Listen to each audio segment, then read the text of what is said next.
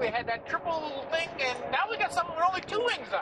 Yeah, this is our new 80% scale Fokker D-VII. We've upped the size a little bit. There's a lot of bigger guys that need to fly, and we've just increased our size up to 80% on this aircraft.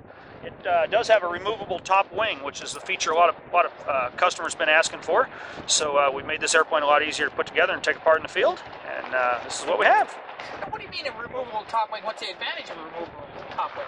For a guy who wants to go to an air show or something long ways away, it takes about 10 minutes. He can simply remove a few wires, and the wing comes right off. The center section stays on the airplane, and it makes it a lot more user-friendly.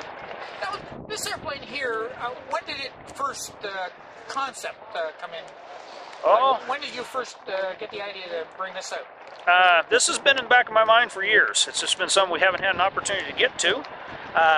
We've had some drawings laid out for several years, and here a few weeks ago, we decided we're going to actually start building this airplane. Well, I say a few weeks ago, it's actually about 6 months ago.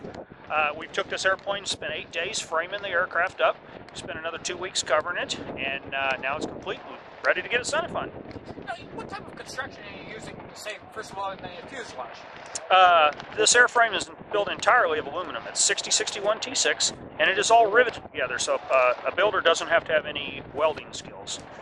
And the wings, what construction in the wing? We're using tubular spars, a primary and secondary spar, and then we're using half-inch diameter aluminum ribs, upper and lower surfaces, that are riveted together to form the rib.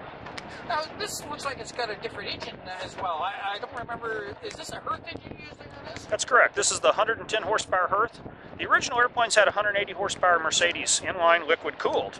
So we've got the radiator dummied up there, and we've got the Herth. It fits really well, and it's a very powerful package for this airplane.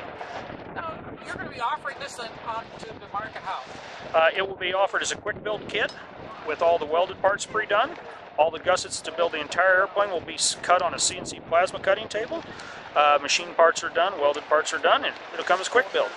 Now, how long would it take the average guy then to take from delivering at his door to actually have it up and flying? This will be about a 340 to 350 hour build project. So, 6 months working evenings and weekends. Now, you mentioned it's got the Herth 100 horse on it. Looking at then, what are you looking at for performance specifications? Based on our other aircraft, we're expecting the stall to be around 34 miles an hour. Cruise on this airplane will be about 78 to 80, and top speed will be about 105 projected. Now, when it comes to building this, what type of manuals or the videos available for it, that type of thing? We have a construction video that we make during the building of the prototype, and we start with literally building the workbench that we're going to build the airplane on. And we go from start. This next process is the rudder. This is how we build the rudder, and I go through every step of it. And that video progresses all the way through the airplane's covered and painted, and we go through the final rigging on the video as well. Aircraft have actually been out the door from your factory? We have about 250 builders now. Okay. And of that, how many of them are flying? I don't have an exact number, but I would say it's probably somewhere in the neighborhood of 65 airplanes, being the earliest kits that were produced are now coming online. And how many years have you been in business now? 12 years.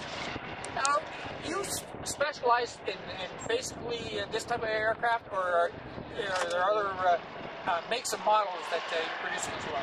We do primarily World War I. We do 2 Ultralight. We do the little Dream Classic, which was modeled after a French Demoiselle, so it's the pre-World War I. And then we do a 2-place called a Dream Fantasy, which it's an enlarged version of our Dream Classic, which again looks old and antique-ish. And then the rest of the airplanes, our other 9 airplanes in our stable, are all World War I. Now, going to the Dream Classic and the other, what type of construction do you use for those? Construction techniques and practices are the same in all of our airplanes. They're all aluminum too.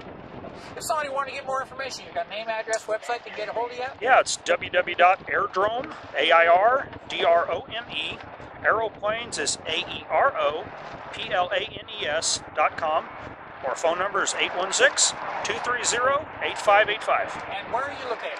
Holden, Missouri, 929 Northwest, Road 1571, Holden, H-O-L-D-E-N, Missouri, MO 64040. Thank you very much for your time. Thank you.